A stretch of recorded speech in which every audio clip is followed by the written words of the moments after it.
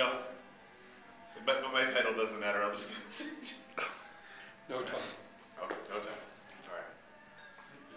Do you remember the moment when you came online? When you first started remembering things?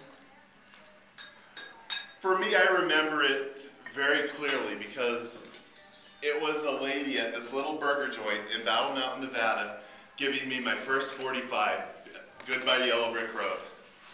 And I remember wearing that record out along with all of my dad's records.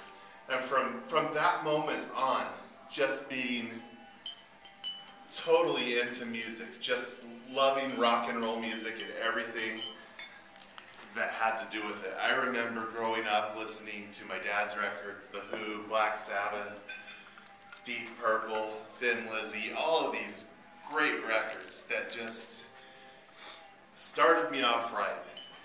Now, music, like I said, was always a big part of the enjoyment of my life.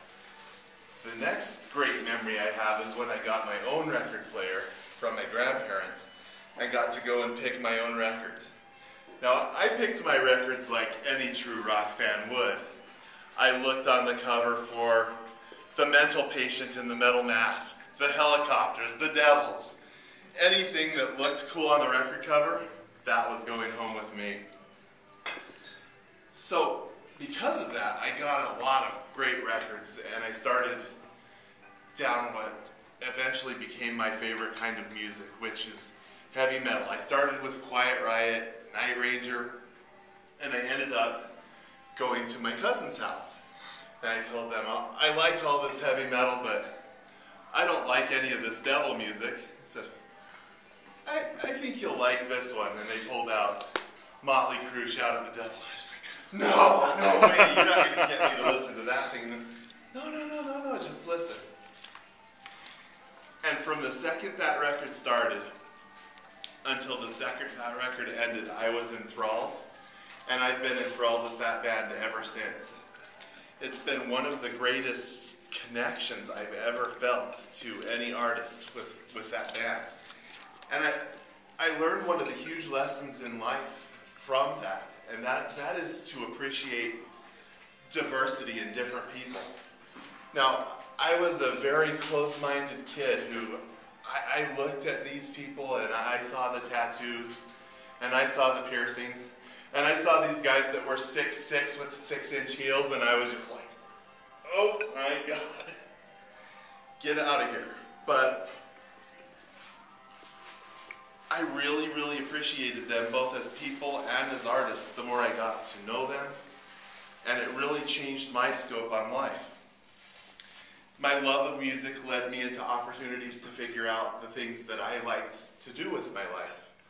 For instance, my first business was selling records.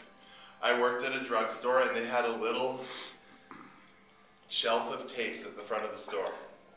And I thought, you know, I could sell a lot of tapes for these guys. So I went back to my system from my childhood. I started picking all the records with the crazy covers. And they had done a big favor for me because they put these little stickers right about my senior year in high school on the records that said parental advisory. I knew if I ordered those that they were going to sell like hotcakes. I could sell anything with that sticker on it to any kid in the town. So I literally would order all the stuff I knew people would like, and then anything that had a sticker showing on the order form. So I would put this. My record store was doing really, really, really good. I was selling probably 5 times what they had sold every single month before. When it came to the attention of my boss, who happens to be the clergy of a local church in addition to being the owner of the drugstore, that he was supplying all of the evil music into town. Now, I learned a lesson. I learned a few lessons from that. The first lesson being appreciate diversity and realize that there are people that will never appreciate diversity. The second being know your audience, because that almost got me fired. And the third being, follow your own voice, because I would rather lose that job than lose that music.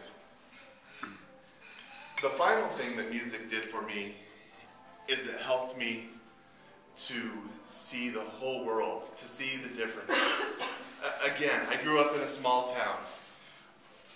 The only people I knew growing up were white or Hispanic. I did not know anybody of any other race. There was very little diversity. Almost everybody I knew worked in the mines or worked on a ranch. My first real concert, I decided that I was going to go to Golden Gate Park to the Free Tibet concert.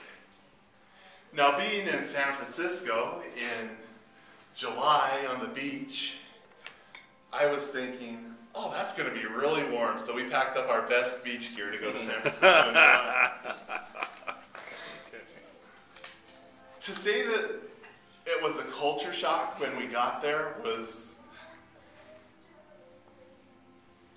the understatement of the century.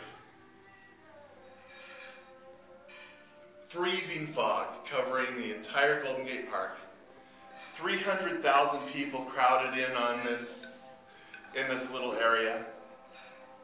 And the first people selling things at the side of the road, strawberry ganja buddies, brown acid, get your hits, get your hits.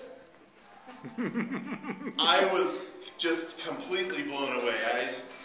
To say it was a culture shock, again, understatement.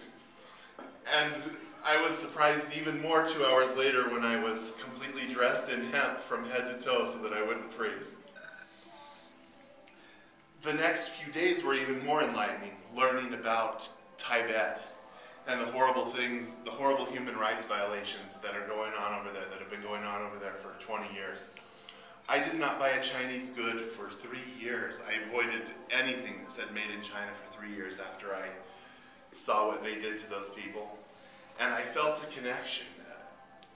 It wasn't just a show, it wasn't just music, but that music was connecting us in the world together. And so, music was my first awakening as a child, but music has continued to be my awakening throughout my life. Mr. Toastmaster. Happy birthday.